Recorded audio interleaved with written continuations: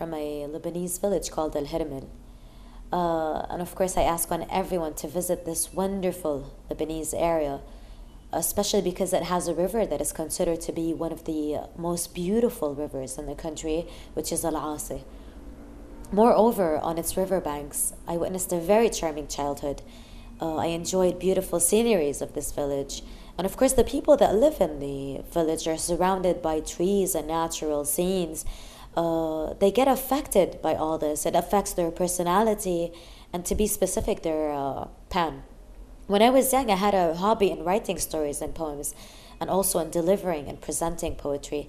About this talent and how I discovered it, when I was young, of course, I was 7 years old, I tried to always imitate Friday's speakers. So once my dad noticed that I had a good ability in presenting like a radio announcer. So he called me and asked me to repeat. And I was saying I did this, and he said that my presentation was awesome. After this, I studied in the school. I moved to Imam Baqir School, which is related to Al-Mubarat Association. Over there, they started to make several celebrations and activities.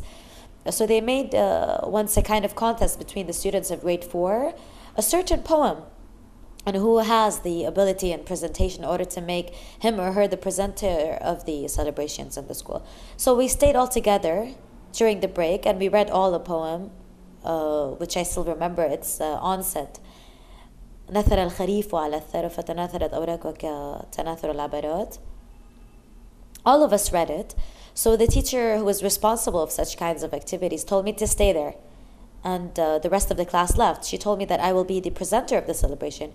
And of course, I started to be the presenter on the platform, whether in a presentation or in a certain speech sometimes. Of course, all this enriched my experience. And after that, my talent developed in the domain of writing and presenting. And then it was directed to many things in this domain, but in a wider way.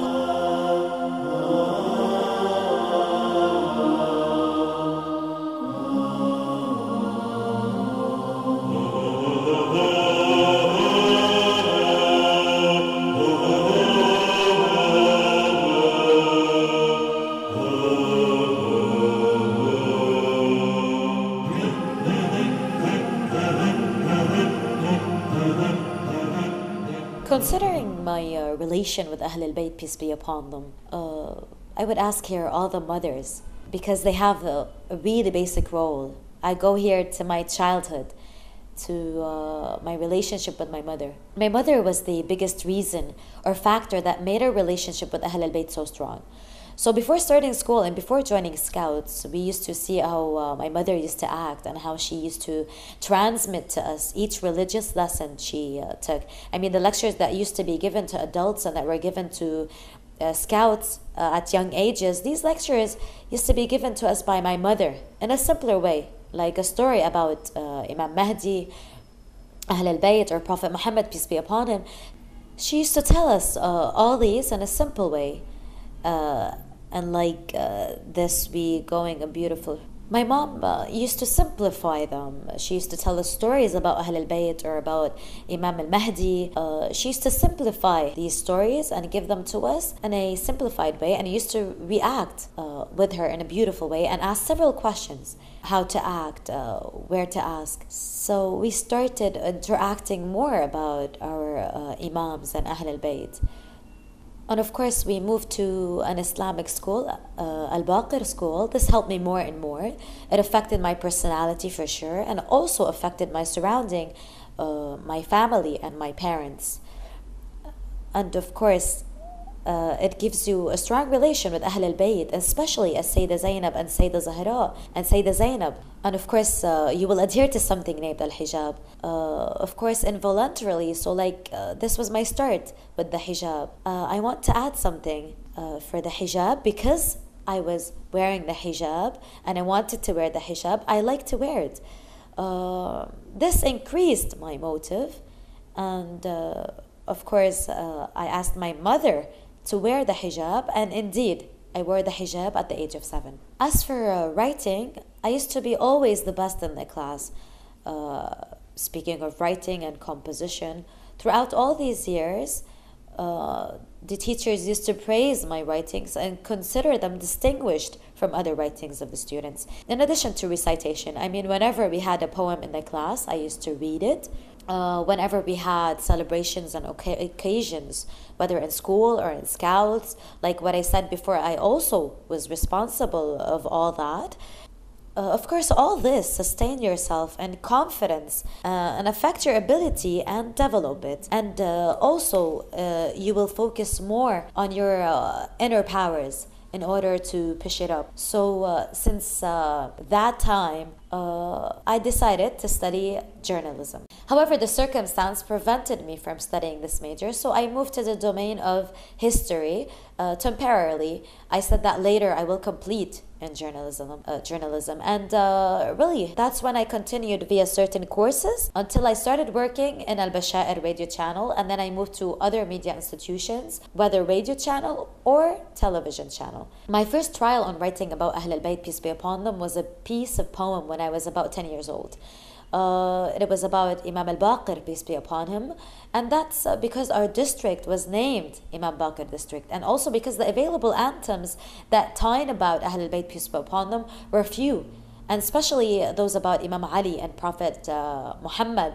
However, about other imams, they were rare. So that thing used to bother me a lot, especially in our celebrations in which you like to say an anthem or other similar things in a certain occasion. So I remember that I wrote a piece of poem, which was simple words. And of course, according to my young age, it made its melodies. And then I sang it with a group of friends in the scouts on the occasion of Imam Baqir's birth.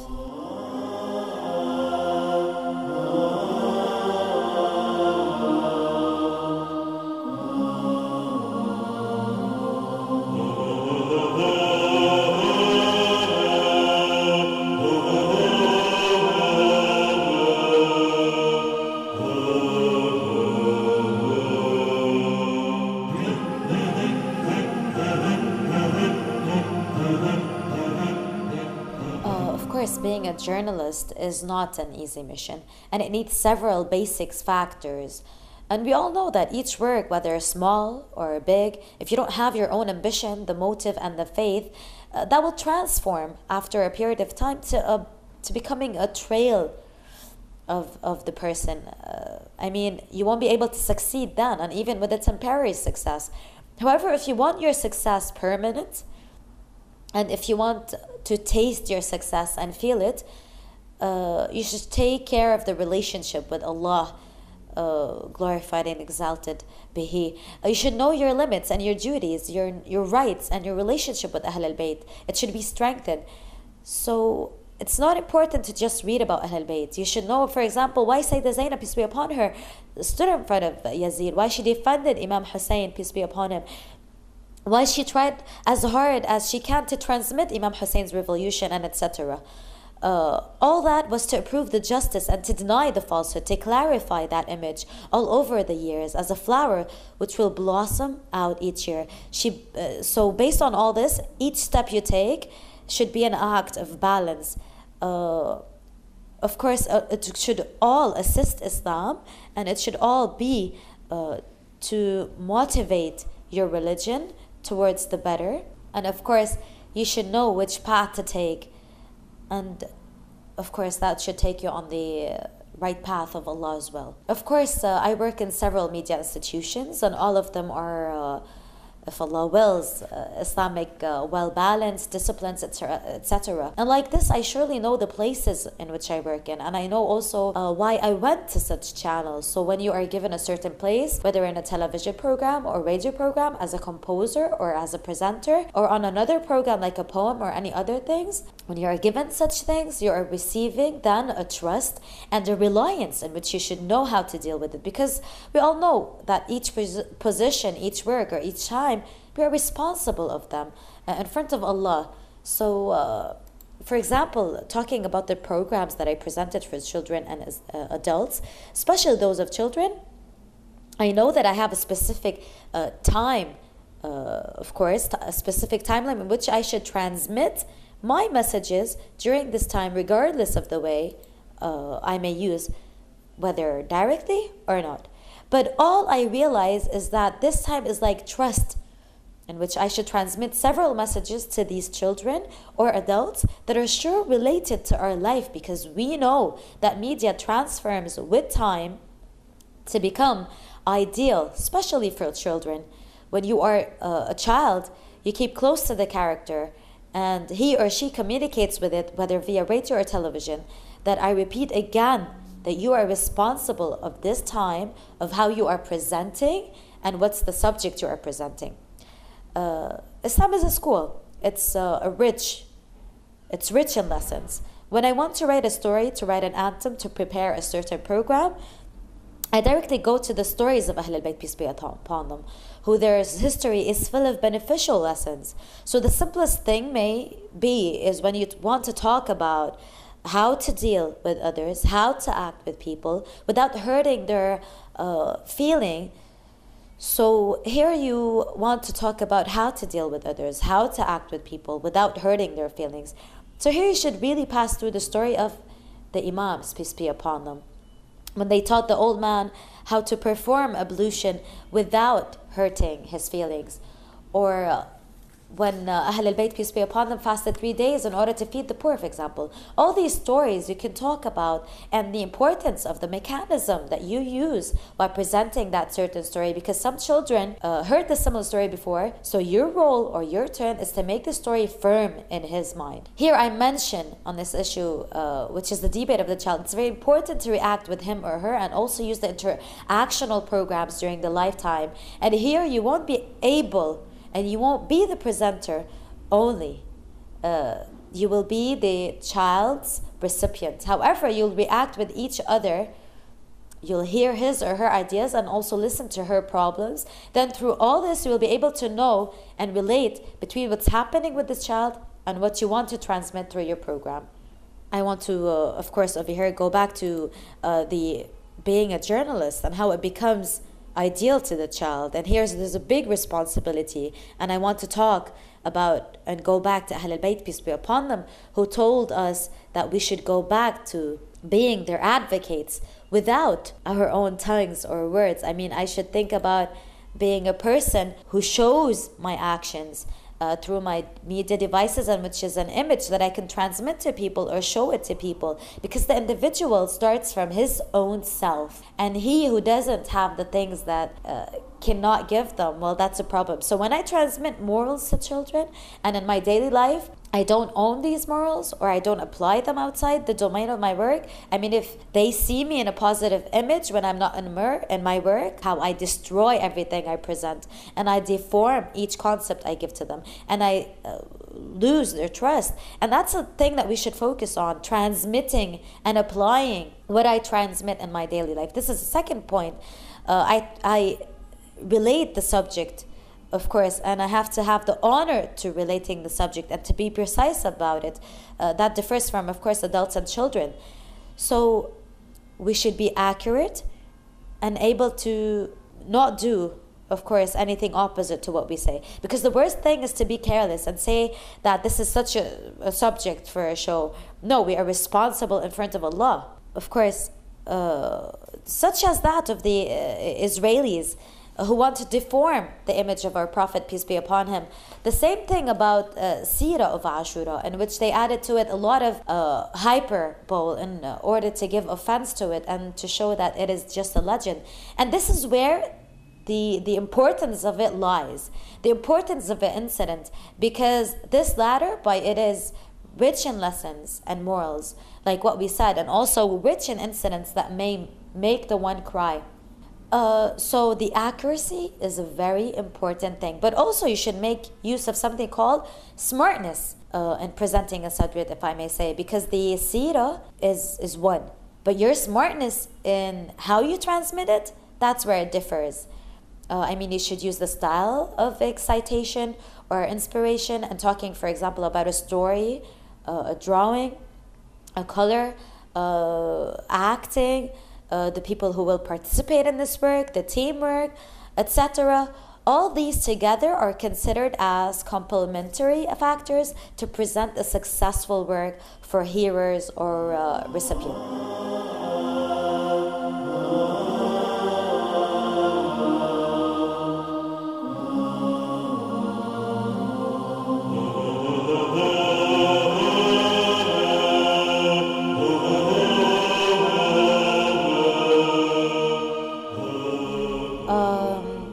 al-Bayt's rules and their seeras, if we apply them surely, they will make us live a very happy life because they reach the perfectness that we always yearn to achieve.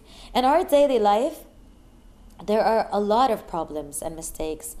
Maybe some of our mistakes are done unpurposely or because we are ignorant in certain things sometimes, and some other mistakes are because of carelessness, unconsiderness, or even on purpose, if we can also say so. From here, your mission, when you want to transmit your message, is affected by your way or the technique you use to do this. As for me, I write criticism, social and sometimes comedy programs. Why do I write comedy programs? Because people like this kind of programs, due to the bad psychological situation of people nowadays, I mean, you shouldn't be so strict with them. You shouldn't give them the lessons in a way of demanding this and that because they will dislike this directly. But when you give them the advice in the way that they like or in a funny way, even if they laugh, the lesson or the moral will fix in their minds willingly. And sure, I depend on a lot of my works, whether in anthems or in programs, on the indirect method in order to transmit the idea in an expected way that comes opposite to the expectation. And I feel that this thing affects people a lot, and I really hear sometimes their praise and their positive reactions towards my work. So basically, I mean, I hear a lot of praising. I wrote a lot of comedy programs. I actually wrote Wise Talks, Wise Listens, and thanks to Allah, because of it, I gained a lot of success. And that's why I made a second part of it. Then we made O Ramadan, in which we shed light on some mistakes that people do in Ramadan. And after we made O Life, which is of 2 parts as well. And the last criticism, social and comedy program, was Ramadan and Sha'ban's family, which was shown in the previous Ramadan. It got a huge success and was from the several works which participated in Al Ghadir Festival. It was so successful, and I got an award for the best television dramatic program. Hijab is a garnish for the women, and we are highly convinced with this fact. And everything I look at, all the scenes around me, increase my conviction more and more. If we look at our world, we see a lot of women who rose on the ladder of success with a great confidence. A lot of women such as writers, poets, painters, doctors, scientists, and of course so on. On all these different domains, these women progressed and rose by their hijab. And here I should shed light on a significant point, which is that hijab isn't a block. It's not a barrier. This hijab doesn't hinder me, but vice versa. Maybe some girls consider hijab as a thing that may accept them. However, I assure that the relationship with Allah, satisfying Allah, obeying His rules, and avoiding His prohibitions makes life better. And we know that hijab is a duty from Allah, so we should trust that this hijab will bring to us the calmness and serenity because we satisfied Allah and obeyed His orders. Thus, this will make you gain firmness, peace, and also will ease all your life issues and matters. Definitely, it will actually embed peace in your heart.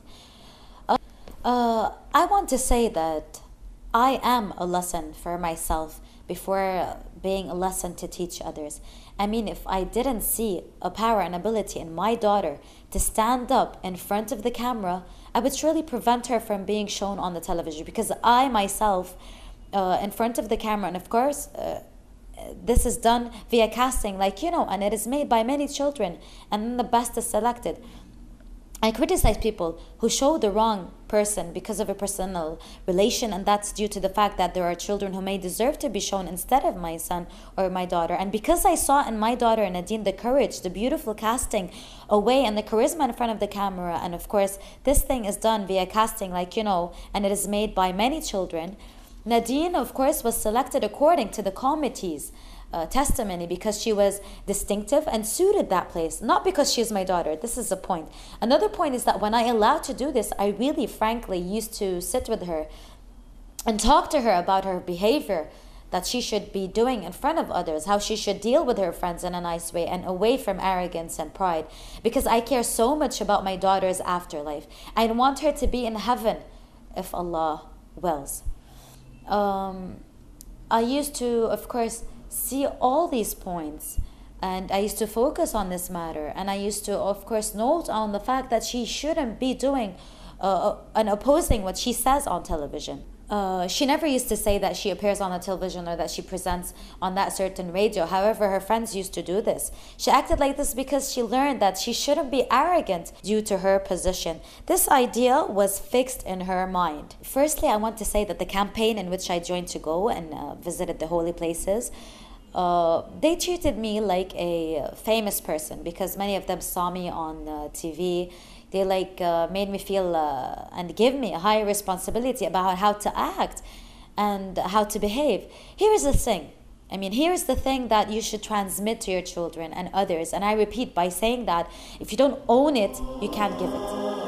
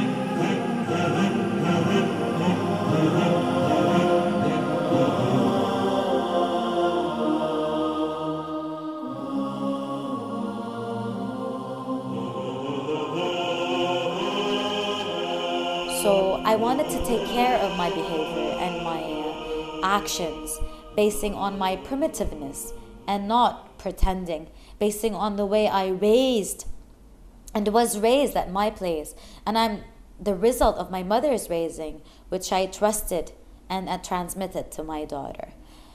So sometimes you may be obliged to leave a part of your rights and to act in a very precise way because you're a person who presents certain things on media institutions or channels, or a person who has a goal that should be achieved considering visiting the holy places. Really, when I reached Imam Ali al-Rida's shrine, I arrived there. If we want to talk in details, when you reach that place in particular, you can't really describe, and you can't really describe how you felt and how you spoke to the Imam, how you kissed the shrine. So how come, if you really reached this shrine, how come, and you saw it in your eyes, how come, how can you express that? This is sure a blessing from Allah, because in our religion, reaching this stage is really a facilitation from Allah, and maybe an invitation for our imams to visit them. So here you feel that this is another responsibility because you had the honor to visit this shrine and this imam, and your return is to transmit his ideas, his speech, and his own lessons, and the school as well. So we have a role in that matter. You have a responsibility in transmitting the school to people. There's a responsibility. We know Ahl al-Bayt, peace be upon them, are the speakers of the Quran, and they build their life and their way basing on this sacred book. So I made a program once named In Order to Be Shown for Them, and surely taken from one of the holy ayat, in which I talked in it about the scientific miraculousness of the Holy Quran. And we discussed the majesty of its ayat, which talked about metaphysical things that are being studied now in the Quran and are still debated, and that were mentioned 1,400 years ago.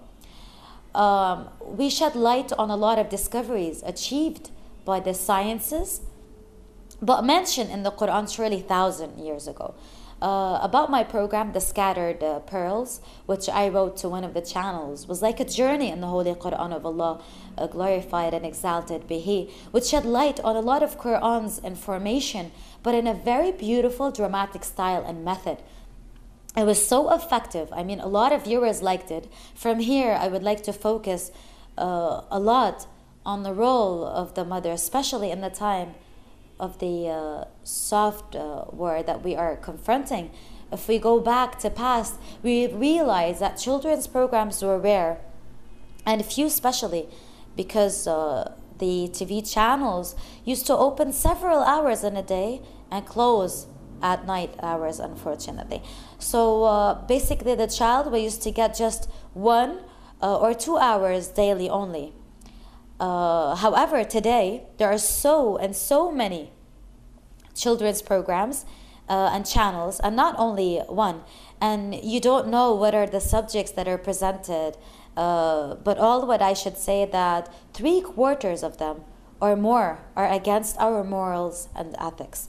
This is a lot, of course, called, perhaps we can say, poison in the honey. They present it in an attractive and nice, beautiful way in order to steal our children's minds. And here I would like all mothers, despite that, there are a lot of course, them working, and a lot of who are distracted by life's pressures and burdens, to protect their children, because when they strengthen him or her, she or he will be able alone to evaluate and judge whether the thing he is watching is in the circle of Allah's satisfaction, even if his parents are not present, or it may bring Allah's anger. So we have to be careful of that. We have to know that that child could be able to prevent from listening or seeing things that oppose God's path, and that matter should be looked at so that Allah subhanahu wa ta'ala won't actually bring his anger on us.